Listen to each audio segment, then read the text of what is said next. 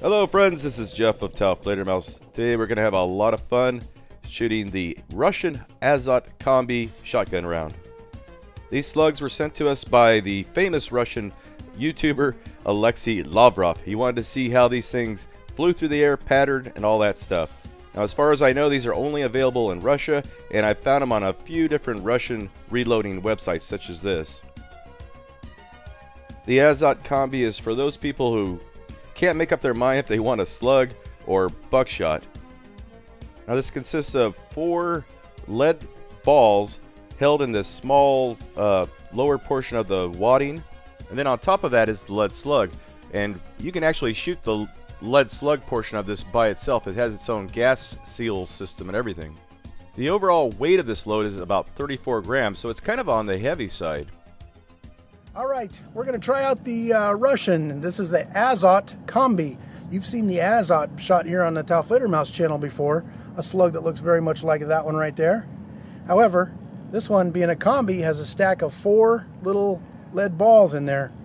4 balls in a slug, which just happens to be the name of my new boy band that I'm putting together.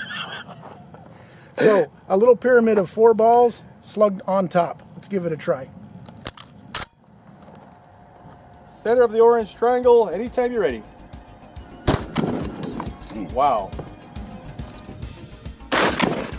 Okay, let's review the high-speed footage. Here we see this clean separation of the rear wadding with the front of the slug. However, the balls did not separate from the slug itself. Now we certainly didn't expect that to happen. Let's continue on. So there's what we just pulled out of Doug's vest. Did not make it through. We don't know where the balls are at though. However, we cannot find them in the vest. Who knows? Probably hit the table or something. For those asking today, we're using a Swiss Army multi-tool given to me by a friend of mine at the Kantonspolizei in Zurich. So, wow. Yeah, pretty cool little tool. Actual Swiss? Actual Swiss. Wow. And I looked at these when I was in Switzerland a couple months ago, and they're pretty pricey. It looks like an expensive Swiss Army knife. $85 bucks. I was surprised. How much? They're about $85 bucks. Oh, I thought it would be in a couple hundred or 100. Okay, aiming for the logo. Anytime. That one seemed to... That wow, almost knocked into the water. Felt like it had a lot more recoil to it. It felt different, huh? Yeah. Okay, so we have... That's definitely a double aught and a slug. They're bigger than double aught. They're like 9mm or 8mm or something like that. I can't remember. I measure them, but pretty close. I mean, you're aiming here. Yep, I was aiming there. Slug and one of the balls. Okay, it'll be interesting to see where the other ones took off to. Okay, once again we see the rear half of the projectile falling away, kind of like the first stage on a rocket, and the balls are actually starting to spill out at this point. It actually looked like one ball made it out, another one came out and got sucked back in. Definitely some weird stuff going on here.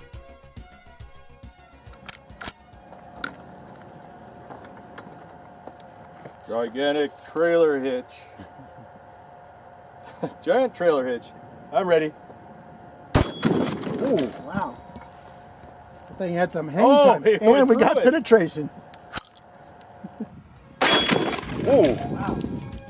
Now this shot's almost identical to the last shot. Once again, one ball falls out. The rest are still sucked in that cavity behind the main slug, kind of riding in the supersonic wake, that low pressure area right behind the slug. But boy oh boy, that thing had a lot of energy, traveling at almost 1,500 feet per second and penetrated that cast steel sphere. So, yeah, what is that? Flaked off a big piece of it. It's like a knife blade. Look at that. Wow. And then we split the tape, so that was good. That was the objective. And then look at that. Wow. Punched right through there. Full penetration. Not didn't come out the back. Joe Heaton, your stainless steel pan. I'm ready. Wow. Well, that one had some recoil to it. So we got a crazy big slug hole right there. Obviously one of the little balls hit there, and best we can tell, another one hit up in here. There's a definite dent right there. Okay, this one we see something completely different. The slug itself is traveling at a higher velocity than the 4 balls, and only one of the balls actually hit the stainless steel pan. So I don't know what went wrong, or if anything did go wrong, if this is how the slug is actually supposed to perform or not. Let's continue. Okay, ballistic gel gummy bear. The ladies like it. Sent those 3 just bouncing. Now this shot is once again a little different. We've got the slug flying through the air, followed by, looks like, 3 of the balls. Maybe 1 ball is still inside the cavity of the slug, and all of them kind of grouped very closely together. Now this shot was a little low and a little to the left, but heck, just hitting the target sometimes is half the battle. Where are you aiming for? I'm going to aim right at the top of the big wheel, right at the base of the cab. Okay. Ready? Anytime. Ready. Wow. Look at that, and there's the big wheel with its top piece missing. Now it looks like the shot was just a little bit low, and we only have 2 balls flying independently. But look at that. Every one of those wooden wheels on that tractor were completely shot off, and the little trailer was left undamaged. Very unusual. Hey, look, there's a evil troll baby over there. I'll get him. Woo! So we got him. Woo! So we got him right in the eye. I think maybe something hit here too. Could be one of those balls flying around. Yeah. There's his exit wound. He's holding up pretty good though.